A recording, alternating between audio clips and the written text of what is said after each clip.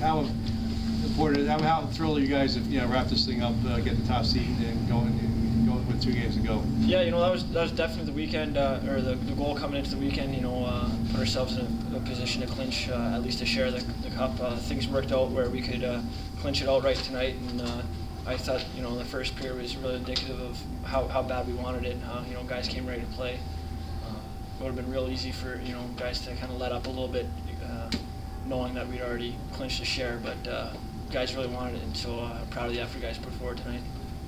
What does it mean for you, seeing your 3 league titles now in 4 years, and in all likelihood another trip to the NCAAs? Well, I had a coach in junior who said it was all about hanging banners in the building at the end of the year, and we've been pretty lucky that we've been able to do that every year. But it's a cumulative effort.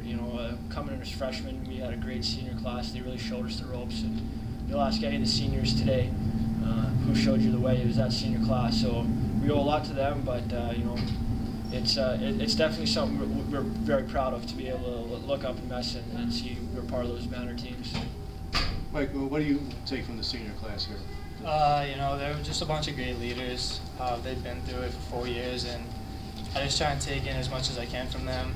They're just a great group of guys, and they really set the tone every day in practice and bring it to the games, and I can't thank them enough for what they've been doing for us, and I'm going to miss them when they're gone. Yeah, you seem you really wanted it tonight. Hold on a second. Froze. Go ahead. Yeah. That'll help the technology here. Dan, you really seem you wanted it tonight, and that second period you dominated, had 2 goals, almost had a third. Just talk about that whole setup in the second period. Well, I think both those goals were just great plays by the first one, great play by Matt and Sheen back at the point to open it up, and we got a lucky bounce in front of the net there. And the second one was just a great pass by Matt. I mean, he's an unbelievable vision. It just makes he's such an easy guy to play with, and it's I think that goal is just all him. You're disappointed there on the breakaway in the post there? Yeah, it happens. It's part of the game. Mike, talk about your goal. It's 2-0, and they got a little pressure going on the first half of that second period, and once you got that goal to make it 3-0.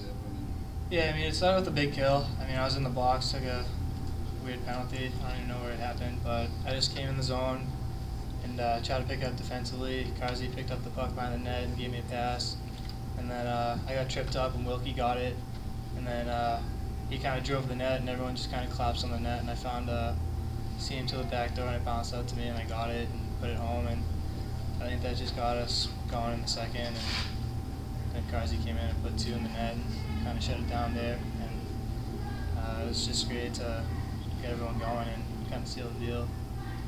Dan, how important is it for you guys to stay motivated? You have things wrapped up now with 2 games. How important is it to stay motivated with the final 2 games of the regular season, knowing you guys want to improve on your NCAA chances? Yeah, well, I don't think anything changes. We always talk about sticking with the process, and I think that starts again on Monday with first practice and getting back at things we need to improve on. And we talk all year about setting the table, and I think this weekend is just another chance to keep doing that, and I think that's our focus come Monday when we get to the rink. Matt, your thoughts on that? Yeah, I think just the mantra of this team is just one game at a time. You play the game, then you move on. That's something we've been pretty good at this entire season. So it's just going to be one game at a time. Whoever's up next, we'll prepare for them and go from there.